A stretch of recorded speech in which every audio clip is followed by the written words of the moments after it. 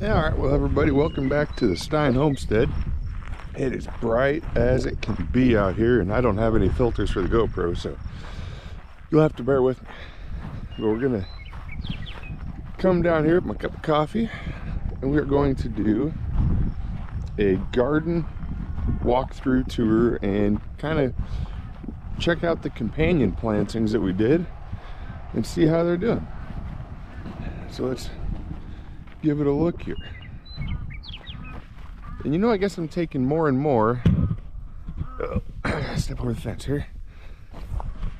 More and more I'm calling it a victory garden, because that's exactly what it is. The hope of a victory. And this type of garden is specifically made for the type of economic times we're in. Uncertainty, inflation, costs. That's what it's for. So let's give a look here. First ones we did were the cabbages in the potatoes. And now, as you can see, they're in pretty good shape, and they're actually, these are the best looking cabbage plants that we've had in a while. And I think that's because of the fact that they're in shade. Because I've found, my experience is that cabbage is very sensitive to like the high heat swings we get here. So you can get it to all go to bolt and not grow very well if it gets too hot. And what we're looking at here is it is stuck in the shade and doing good. Here's some more examples here. I mean, it's just, I don't know if it's hidden from the, there's a few weeds here. Hidden from the heat, tucked up in there. We got some kale that is just growing phenomenal. I don't know if it's actually competing, making it compete to grow up and get bigger, but this is the biggest it's been since we planted it. So I want to say that it's almost because it's had to grow up and compete with the potatoes, and it's growing in shade. Let's keep looking here. Yeah, these are all cabbages, and they're all, I mean, look at this one, all leaf. It's doing super good. There's a broccoli in there. Again, same type of deal. That's a pretty good looking little broccoli head for where I'm at, and it's doing good, I think, because it's sheltered. Oh, here's a really nice looking head. They're growing really good. They're not going straight to bolting. Broccoli, yeah, another couple of weeks that'll be ready to go. Broccoli over here. I had some cauliflower that I wanted to show you, because that was my most interesting ones yet, because cauliflower is hard to grow, I think, because it always wants to turn yellow and get nasty. But if we dig in here and look, because it's been shaded, it's actually staying nice and white without having to try to tie it up or do any of that hocus pocus. Let's see if I can find another one here, because the broccoli or the cauliflower here is planted inside of the fodder beets, which, as you can see, they're just getting huge. They're almost to the point where they're gonna, you see, yeah, that one's bolting a little bit. More broccoli down here. Weeds, always good at growing those. Yeah, look at this broccoli head. Just perfect. Get some weeds out of here. Like, yeah, these are, look at the height of those fodder beets. Yeah, weeds, don't want to look at those. I'm excited to see how those turn out, because those are for the pigs.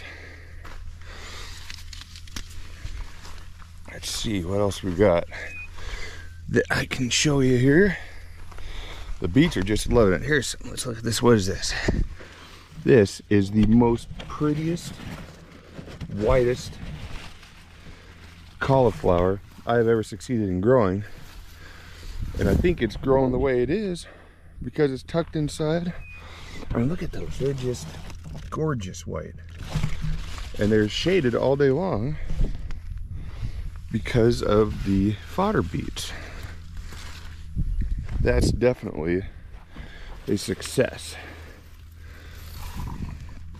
That one, it's starting to bolt a little bit. All right, let's keep looking here.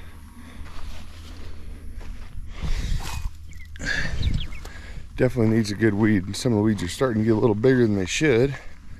Here's my eating beets, and they're just looking gorgeous. This is zucchini, it's doing good. Another zucchini here.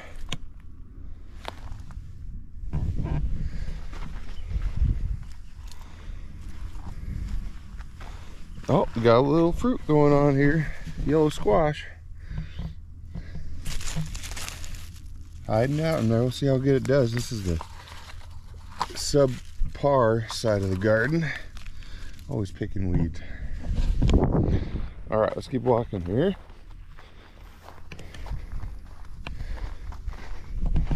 The carrots are supposed to have gotten some squash in there with them. They're not squash, but garlic. And as you can see, the garlic did not like getting planted down here in the fall. Or the spring. It all pretty much died off right away. But the carrots are liking the spacing we planted them at and how they're doing. Getting too many of these weeds growing in here.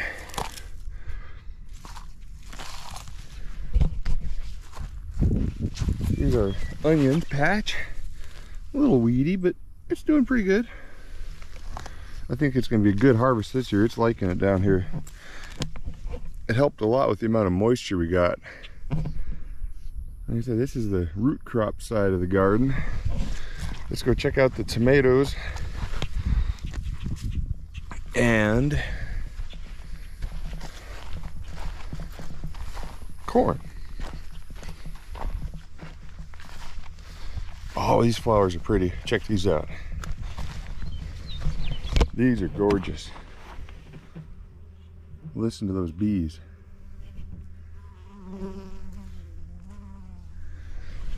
I'm actually really happy with how well this, I gotta get the grass out of it, but I'm really happy with how well it's done.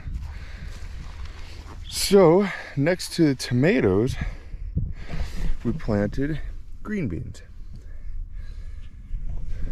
The benefit there is supposed to be the green beans locking nitrogen in for the tomatoes. I'm not sure if it's something that'll actually work. Oh, I gotta show you this guy. These are the meanest weeds that I've ever seen. Look at these guys.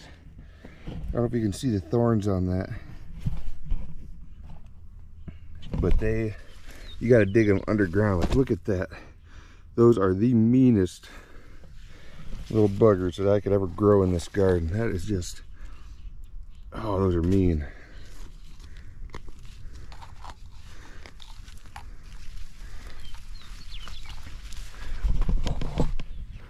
The one thing I've never had is a perfectly weed-free garden, but oh, the corn's starting to get there. We might hit the popcorn being knee-high by the 4th of July.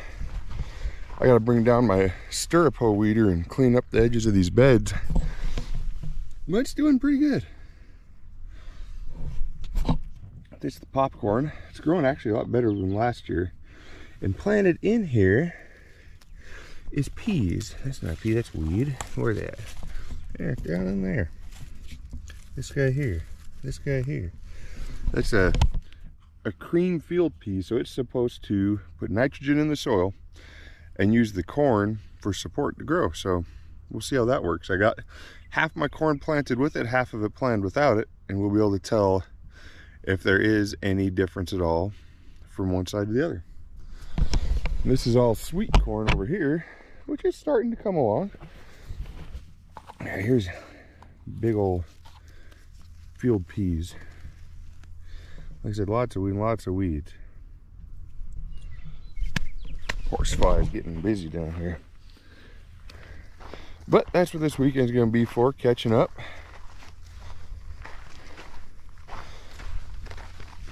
Got some squashes finally starting to do their thing down here. Got some Boston Marrows and Algonquian squashes. Once those get bigger, I'll be able to show you. And then we got natural selection at its finest over here. There's some pretty hefty looking sunflowers. Just grew from seed from last year, so yeah, that's pretty much the victory garden. It's coming along. I might have to bump up the water if anything starts not liking the heat, but corn, tomatoes, a bee garden, and then over here, let's go check that out. We got strawberries coming in, which everybody loves strawberries, and they tell you what, the ones you get are the sweetest, happiest, best eating strawberries around. Oh yeah, kids are gonna love that. Let's see if I can find a good one here. I find the ones, oh, there it is. Oh, there's some good strawberries ready. Look at that sucker.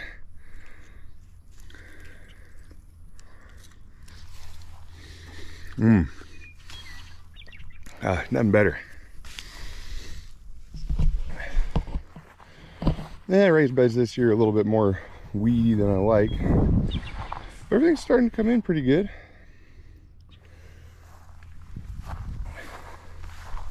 Here's my squash project. We're going to try to vertically grow our squash and cucumbers, and that is finally taken off. I don't know if anybody else notices it, but it seems like plants that I plant from seed do better than plants that I plant from transplants. And I think, at least it makes sense in my head, that that is because the plants that are transplanted have to get used to the water I'm watering them with before they can really start to grow. Whereas the ones that start from seed, they just start out growing with this water and don't have to, say, adapt to it. Next year we're going to get an indoor grow tent and start all of our own seeds. So stay tuned, like and subscribe if you want to see that process. It's actually from the weed industry for an indoor type grow tent. So we will get that and use that to start all of our indoor seeds. All right, well, that's the Midsummer Victory Garden Tour. Thanks for coming along.